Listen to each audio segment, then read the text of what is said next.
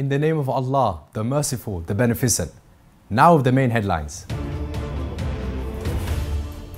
Free Muslim calls on the international community to update their laws on women's rights. Pakistani authorities detain more than 1,400 Afghan refugees and assault women and the elderly. Increasing demand for halal trade in the United States.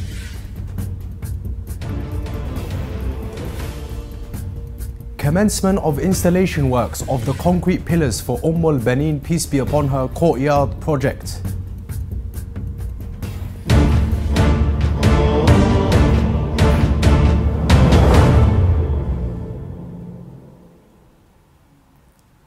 Assalamu alaikum wa rahmatullah, dear viewers. This is Ayub and you are watching Shia Waves live from Imam Hussein TV free. The international non-violence organization Free Muslim called on the international community, human rights organizations and democratic governments to update their laws and procedures for women's rights, calling for justice for this group, especially in conflict areas in the Middle East. In its message, which was received by Shia Waves news agency, the organization stated that human rights reports during the past few years indicate growing violations in terms of the human rights of women, especially those represented by physical and moral violence and the forced deprivation of rights guaranteed by international and local constitutions and laws. It added that women in general are subjected to multifaceted attacks, many of which are kept secret due to fear, while similar women are subjected to killing, arrest and humiliation for political or social reasons, in addition to other violations in some countries of the Middle East. The organization stressed the importance of the United Nations and the International Council for Human Rights to give special attention and focused care in terms of follow-up support and supposed care for women around the world, and making more serious efforts to help them face these challenges.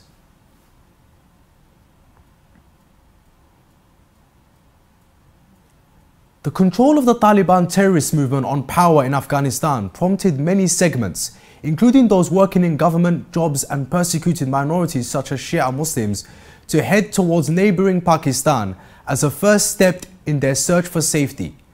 According to media reports, followed by Shia Waves news agency, these Afghans did not wait long until they began to face great pressure, and a number of them were subjected to repeated assaults by the Pakistani authorities, and hundreds of them were imprisoned, even women and the elderly.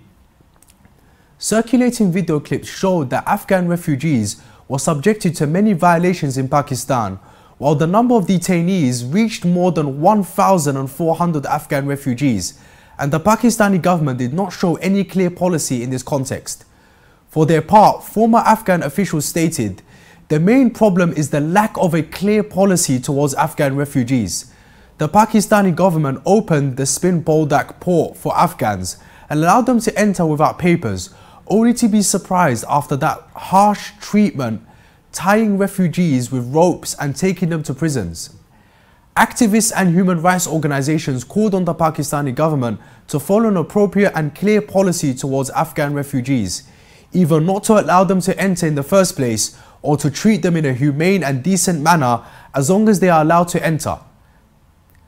At the same time, the Minister of Immigrants to the Taliban government, Haji Khalil Rahman Haqqani, demanded from the Charge d'Affaires of the Pakistani ambassador in Kabul that his country review its policies with Afghans, especially those who go to receive treatment such as cancer patients. Now joining us live from Frankfurt, Germany, migration and development expert Sultan Ali Javid. Assalamu alaikum wa rahmatullah, Mr. Javid, thank you for joining us. Now, with the Afghans facing this dilemma and crisis, how is the United Nations reacting to all of this?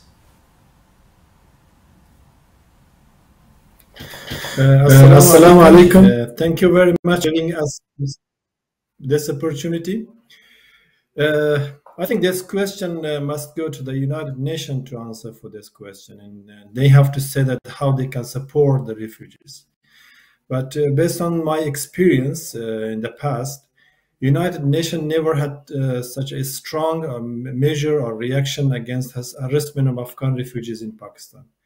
We have been many times witness of harassment of Afghan, including women and children in that country. This was one of the very hot agenda topics when the government of Afghanistan used to discuss with the Pakistani authorities during the APAPS meeting and solution strategy meetings. And why has Pakistan assaulted and imprisoned the Afghan refugees whom they allowed to enter in the first place? Yeah, I think the border between the two countries used to be open all the time, but sometimes Pakistan is more flexible to get more refugees in the country, and their immigration policy is not that much strong. It has an economic aspect as well, that Afghans can go freely to Pakistan and buy and purchase, and sometimes they send the patients there for the treatments. But I think two main factors can be answered for this question. First is Pakistan uses refugees as a tool for political pressure against Afghanistan, especially when there is no legitimized government of Afghanistan. I think refugee phenomena has to be a humanitarian case, not a political case. But unfortunately, during the course of time, we have seen many times that the Pakistani government is using Afghan refugees as a tool to put more pressure on the government of Afghanistan.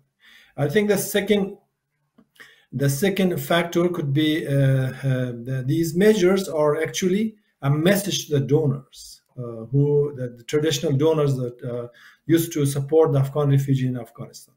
So in this way, they want to inject more money into the Pakistan economy under the pretext of supporting Afghan refugees. Millions of dollars used to be allocated for the Afghan refugee, which was so-called the humanitarian support for Afghan refugees. But still, Afghan refugees' life is not changed in that country for many times.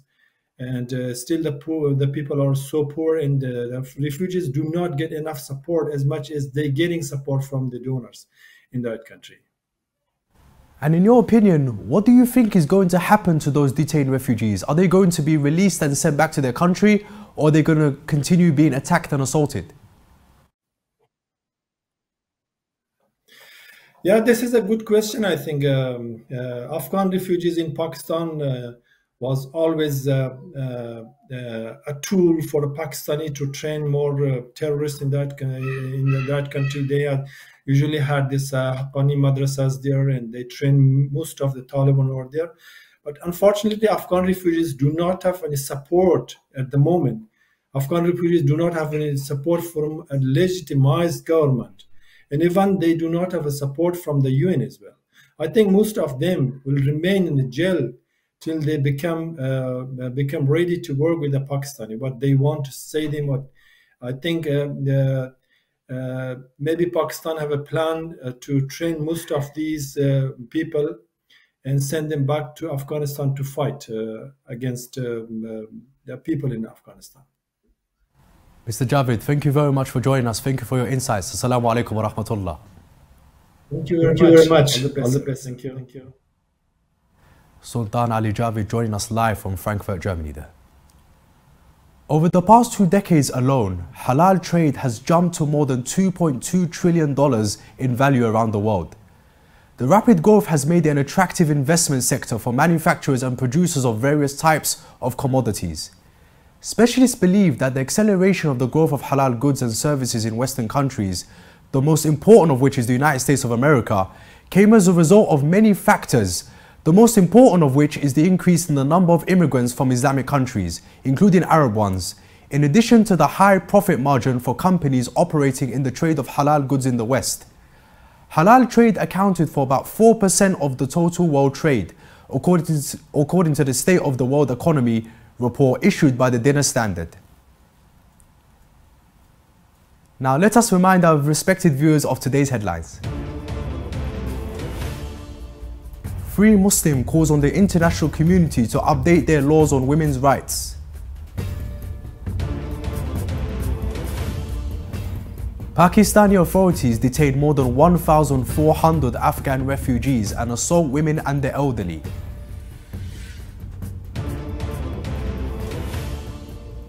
Increasing demand for halal trade in the United States of America.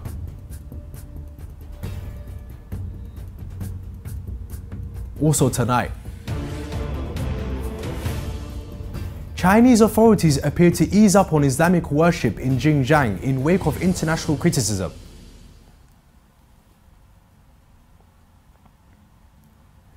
The installation works of the concrete pillars for the al-Banin peace be upon her courtyard project have begun, next to the holy shrine of Abul Fadl Abbas peace be upon him.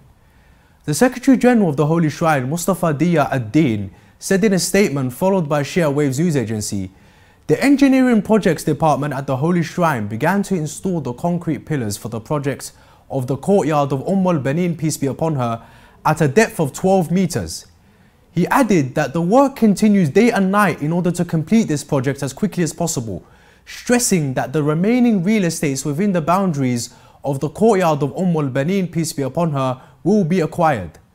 Diya ad-Din expressed his hope that civil works will continue at an accelerated pace in order to provide additional spaces for the honourable pilgrims on the massive pilgrimages every year, as well as Thursday nights.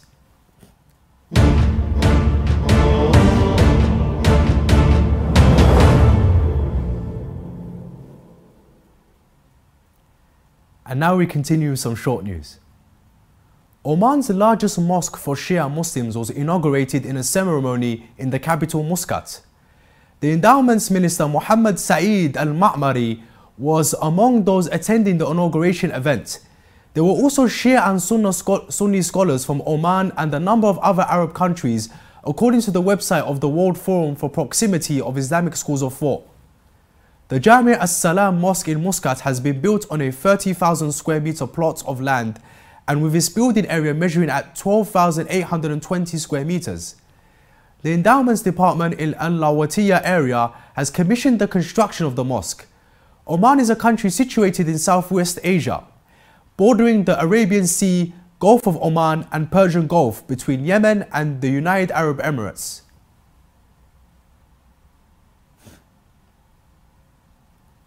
A copy of the Holy Quran attributed to Imam Ali, peace be upon him, was put on display at the recent Islamic Art Festival in Lahore, Pakistan. The international event witnessed the participation of several Muslim countries and featured different fields and aspects of Islamic art, including Islamic calligraphy and Quranic manuscripts.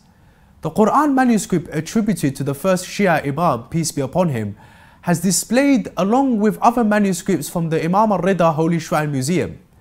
The 4-day International Islamic Art Festival was organized by Lahore Arts Council, Al-Hamra and Pakistan Arts Council, Karachi. Delegates and intellectuals, scholars and artists from Pakistan and other Muslim countries, including Turkey, Iran, Yemen and Saudi Arabia, participated in the festival. Several Muslim gravestones have been vandalized in northern Germany on Tuesday, according to the chief of an Islamic association. We have received some visuals showing that some Muslim gravestones in the Stocken Cemetery in the city northern state of Lower Saxony's city of Hanover were vandalized, the leader of the Shura Association, Recep Bilgen, told news agencies. He said the group visited the cemetery and informed authorities and asked them to investigate why the gravestones were damaged. Bilgen drew attention to the fact that vandalization incidents in Muslim cemeteries have become more common in recent years. Bilgen said because of those attacks, the case should be investigated. As part of its ongoing humanitarian initiatives, the Al-Mustafa Cultural and Charitable Foundation, affiliated with the Supreme Religious Authority in the city of Mazar-e-Sharif, Afghanistan, gifted quantities of winter clothes to poor families living in the poor neighborhoods of the city. The aforementioned work comes due to the cold weather and the onset of winter, as well as due to the dire economic problems of the citizens of Afghanistan, and based on the recommendations of the Supreme Religious Authority, His Eminence Grand Ayatollah Sayyid Sadiq al-Hussein al-Shirazi, regarding the necessity of caring for the needy and the poor. The Office of Grand Ayatollah Shirazi in Najaf participates in a symposium on digital currency. A member of the Office of the Supreme Religious Authority, His Eminence Grand Ayatollah Sayyid Sadiq al-Hussein al-Shirazi, in the holy city of Najaf, Iraq, Hujjat al-Islam Sheikh Saleh al-Halfi, participated in a symposium held on electronic shopping and digital currencies. A group of Iraqi youth attended and participated in the symposium, and a member of the Office of His Eminence, the Grand Ayatollah Shirazi, spoke about the Bitcoin digital currency from the jurisprudential point of view. Some of the attendees at this symposium also asked a number of questions about the topic, which Sheikh Al-Halfi answered. Chinese authorities appear to ease up on Islamic worship in Xinjiang in wake of international criticism. Chinese authorities in the restive northwestern region of Xinjiang began scaling back their crackdown on religion in early 2020 by reopening some mosques they previously shut down during the height of religious persecution in 2017. Further details in the following report. Most Uyghurs in Xinjiang have not returned to mosques that Chinese authorities have reopened for limited religious services in response to heavy international criticism of repressive policies targeting the mostly Muslim ethnic group, according to local and international sources. Authorities in the restive northwestern region began scaling back their crackdown on religion in early 2020 by reopening some mosques they previously shut down during the height of religious persecution in 2017. The change occurred after the United States and the parliaments of some Western countries declared China's repression of the Uyghurs, including arbitrary detainment and serious human rights violations, amounted to genocide and crimes against humanity. In late August, the United Nations Human Rights Chief issued a report into the accusations and concluded that the repression may constitute international crimes, in particular crimes against humanity. Despite the softened stance towards Islam in Xinjiang, most Uyghurs who lost confidence in China's religious policy that officially recognizes 5 religions including Islam because of the crackdown have refrained from returning to the reopened houses of worship. 2/3 of Afghan households have difficulties meeting their basic food needs, according to a new World Bank survey, which showed precarious living conditions for families in the country. The investigation examined the living conditions of the Afghan population between June and August this year, the Khama Press News Agency reported. A statement from the institution noted that the outlook is horrible for Afghanistan due to the continuing problems and high levels of food insecurity, which have been detrimental on the economy as well as on the Afghans themselves, particularly women and girls. Melinda Good, the World Bank's director for Afghanistan, said it is very worrying to see most Afghan households facing enormous financial constraints, while access to education remains very limited, especially for girls. The report concluded that the increase in food prices and the persistent consequences of the drought in the country, which limit affordability and access to food, are making it very difficult for 2/3 of the Afghan population to put food on their table. Ahlul Bayt followers from Iraq continue to flock to the house of the Shirazi religious authority in the holy city of Qom in Iran. The official website of the Supreme Religious Authority, Grand Ayatollah Sayyid Sadiq al-Hussein al-Shirazi, in a statement received by Shia Waves news agency, said that the house of the Supreme Religious Authority received groups of believers who came from Wasit and Tawarij in Iraq and met His Eminence. The statement added, during their presence in his noble house, the believers held mourning ceremony on the martyrdom anniversary of Sayyidah Fatima al-Zahra, peace be upon her, and listened to a speech delivered by Sheikh Ja'far Askar, after which they participated in the daily scientific session of His Eminence Grand Ayatollah Shirazi. We have reached the end of today's Shia Waves show. Let's remind our viewers of today's headlines. Free Muslim calls on the international community to update their laws on women's rights. Pakistani authorities detained more than 1,400 Afghan refugees and assault women and the elderly.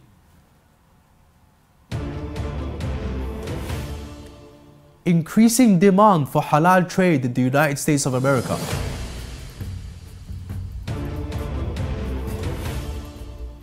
Commencement of installation works of the concrete pillars for Al Banin courtyard project.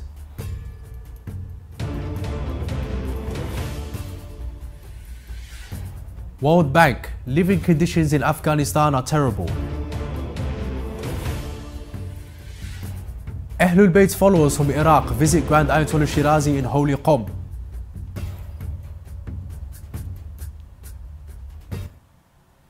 You can view the latest news on Shia Waves website, and you can send news of your city or country to be published on our news agency. Please contact us on the numbers at the bottom of the screen. This is the end of today's news, and thank you all for watching. We pray to Allah Almighty to hasten the reappearance of the Master of our time. Assalamu alaikum wa rahmatullahi wa barakatuh.